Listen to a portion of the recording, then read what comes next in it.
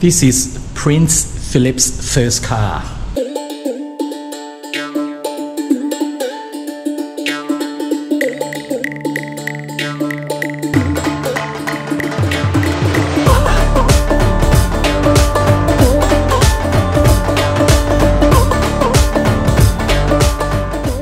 G'day everyone, and thanks for tuning in. For the first time on my channel, I'm coming to you from the beautiful island nation of Sri Lanka. And I'm taking you on a journey into the past, an exploration into a glorious reminder of days gone by, but still lovingly preserved for all to enjoy. So let's join Live Ryan standing outside in the blistering tropical humidity to begin this video. And good day everyone, welcome back to my video, and I'm coming to you from Sri Lanka, right here in the capital Colombo. I have a 12-hour transit because I got off a flight from Bangkok, and I'll be here until about 1 AM tonight when my flight leaves to Melbourne. So I decided to get a room at the hotel you see behind me at the Galle Face Hotel. Now this hotel is steeped in so much history. That's the reason why I chose this hotel, because I absolutely love old hotels like this one. So come along with me and we'll take a walk through it and see what the hotel is like. Let's do this.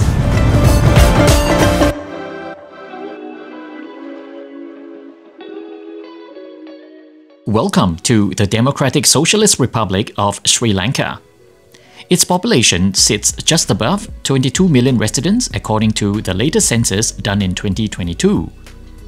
Colombo, where I am now, is the country's capital and unsurprisingly most populous area, with city, urban and metro population combined coming in at just above 8.6 million. Of late, with all the gloomy news coming out of this country, thought it was time for me to visit and see it for myself and get a feel of what's really going on. Are all these travel advisories regarding Sri Lanka valid? That's what I'm here to find out. If you're new to my channel, my name's Ryan. Born and bred in Singapore, my love for food and travel knows no bounds. I can't seem to sit still, leading to my nickname Sharp Backside. So no surprise, I now call Australia home. In this episode today is just a small part of a wider travel series which began a week and a half ago in Sydney, Australia. I flew to Seoul, South Korea, where I ate myself silly over and over again. My first experience on a bullet train brought me to Busan, where my gastronomical tolerance was tested to the limit.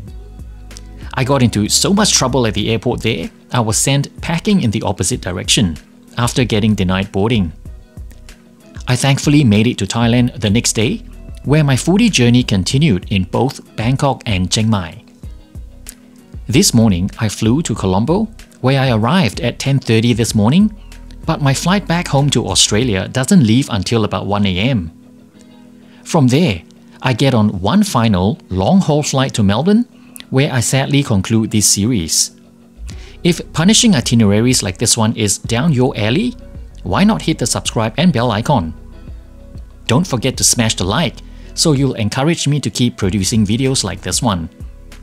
So here's the thanks, because your support is very much appreciated. As we approach Galle Face Green, the vicinity where the hotel is located, it's a tranquil waterfront promenade, and you know you're gonna be in for a treat. Pulling into the hotel's compound, you sometimes almost collide with other motorists, but otherwise, the immediate allure of this grand, beautiful facade is pretty breathtaking. Accompanied by the glittery ocean in the background, an easy, breezy welcome is almost guaranteed. Making sure you step out of your car with wind in your hair looking like a shampoo ad. The famous Sri Lankan hospitality begins immediately once you step out of the car. You're greeted by the doorman and an army of porters ushering you, taking your luggage, asking how's your day.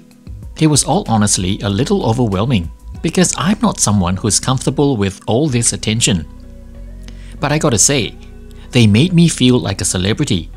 I almost wanted to raise my hand at the imaginary paparazzi flashes to say no photos please.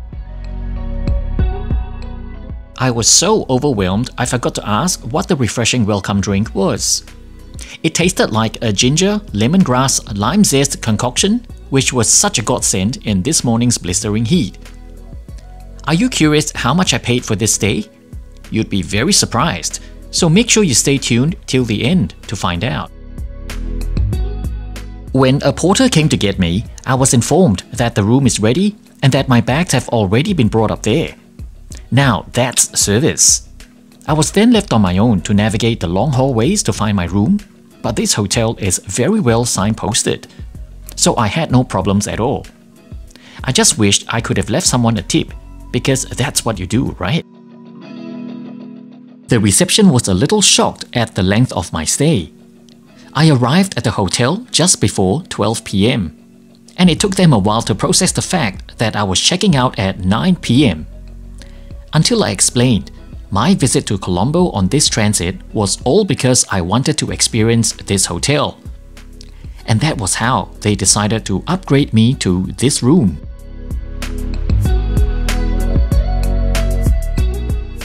The interior concept in this room is extremely elegantly understated, tasteful, and you cannot go wrong with warm, creamy white walls and dark timber finishes. This is a heavenly combination. In this storage area under the TV, you'll find a safe and an empty mini fridge. Are mini bars a thing of the past? This isn't the first time I've seen this at a hotel. And finally, my love for tea was satisfied with this, and I definitely used it during my time here.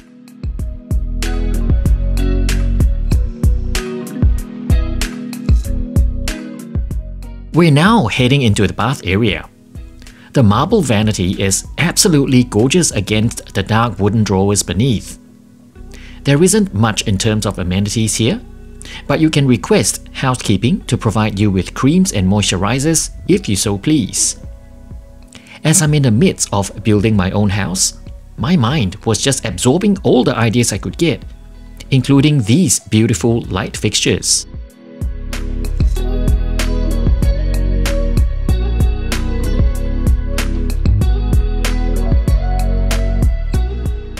Ordinarily, I'm not someone who has a problem with house-branded toiletries. But I was really expecting a hotel of this level to have something more than this. That said, these bath items did smell very good, and you'll definitely smell like a spa after your shower. This amazingly huge closet was a lot of space. It's definitely a hark back to the colonial era when travelers stayed here for long periods because it probably took them months to arrive here by ship from England. I really wonder if there are any long-term residents here at this hotel. I can't get over how beautiful this all looks. I spent quite a few hours at this study table getting a bit of work done, trying to stay awake so I could adjust my body clock for tonight's flight. And this is my view out of the window, looking into Galle Face Green and the ocean. It's terribly warm right now, but this area transforms into something else later this evening, and we'll explore that further into the video. This hotel was built in 1864, making it the oldest hotel in Sri Lanka. It is heritage protected, and it has been listed as one of the 1,000 places to see before you die in the book of the same name. Besides being the most famous hotel in Sri Lanka, they're also famous for their exquisite high tea, which is served daily at this open-air restaurant called the Veranda to the right. Apparently, they also have a curry crab which is to die for. The nightly dinner buffet is also extremely popular, and it fills up even on a weekday.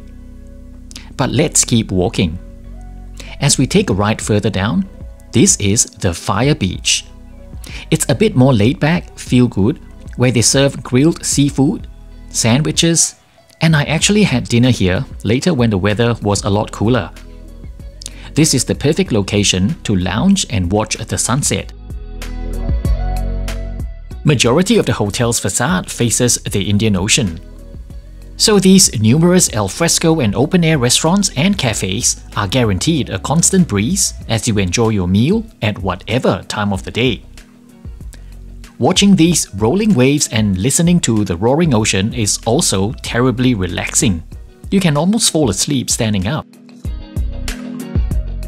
As I walked back into the hotel via this courtyard, can you imagine the elaborate parties which would have been thrown here back in the day? Men and women dressed to the nines in their tuxedos and puffy Victorian dresses, ill-prepared for this stifling tropical humidity. I must have been watching too much of The Crown. By now I'm starving. So I had a choice to eat at the veranda, but the stifling heat was getting too much. So I make my way to the air-conditioned comfort of the Traveller's Lounge for lunch.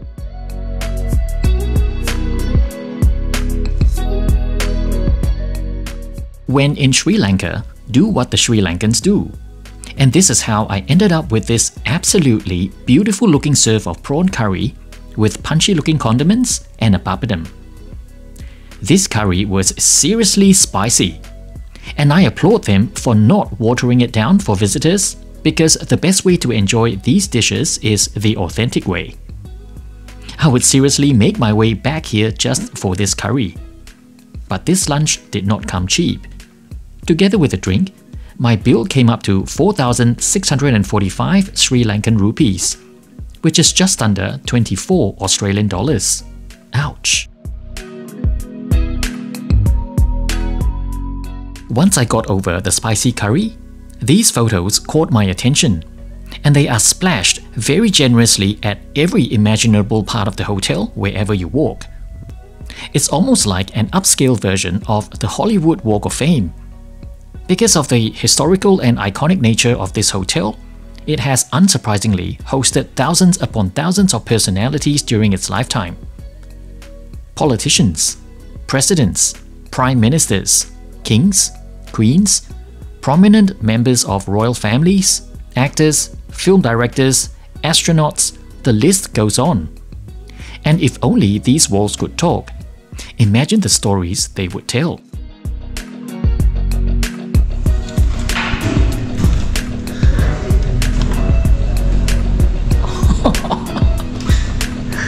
Look at this.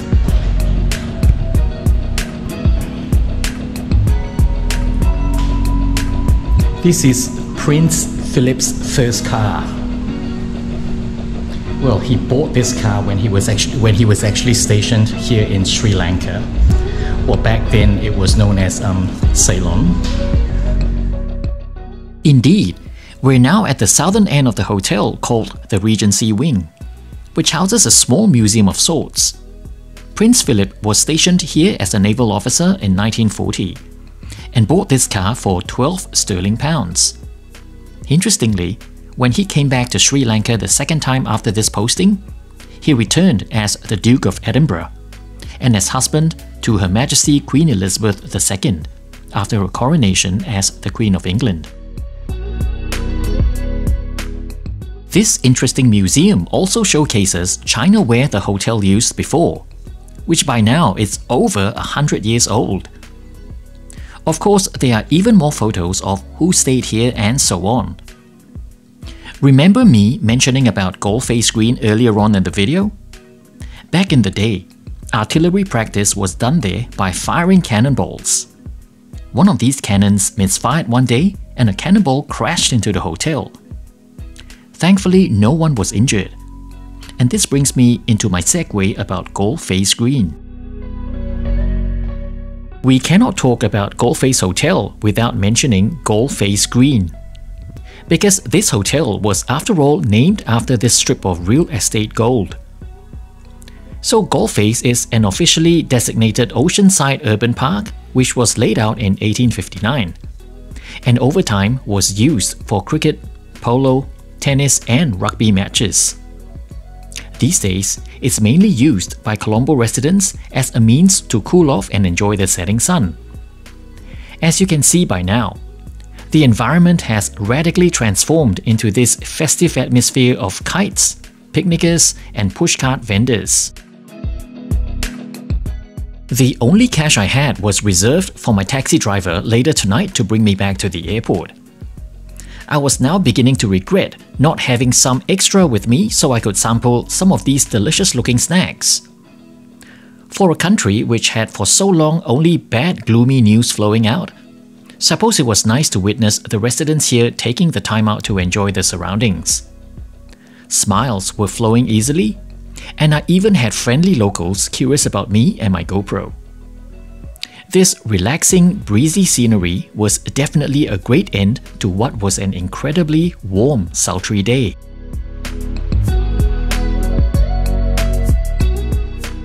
Back at the hotel, I've now settled down for dinner at the Fire Beach. Since I'm headed back home to Australia later tonight, I thought I'd pay a little homage to my adopted homeland and enjoy some fried barramundi and chips to round off an excellent stay at the Galle Face Hotel. Hope I've given this hotel the justice it deserves, because it's definitely an exquisitely gorgeous place to be in. I booked this via Qantas Hotels and paid 157 Australian dollars for a one-night stay, and I got 6 Qantas points for every dollar spent. Would you like to stay here? Or have you been to this hotel before? Whatever it is, I'm eager to hear from you in the comments. Until then, it's time for me to close off this video.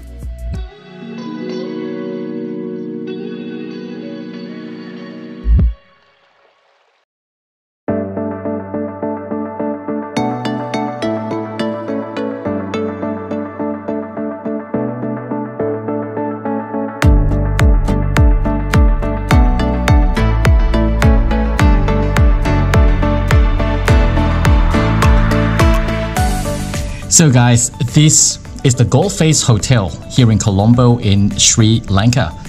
Have you stayed here before? I mean, I think this is such a beautiful hotel, and it wasn't too expensive as well. I mean, the price was reasonable for a stay of one night, which is why I was willing to part with that money, even though I wasn't staying here for the night. I'm just gonna be here until about 9 p.m. tonight, and then the taxi will come and pick me up to take me back to Colombo International Airport for my flight back to Australia.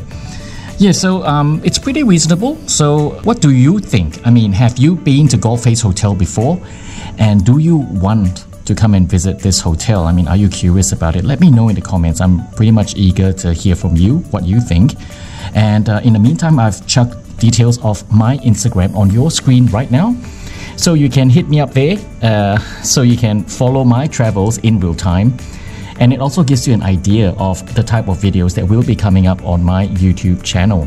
Okay, more importantly, don't forget to hit the subscribe button and the bell notification icon so you know every time when I walk into such an interesting hotel like this. In the meantime, take care all of you, and I will see you for my next video. Bye!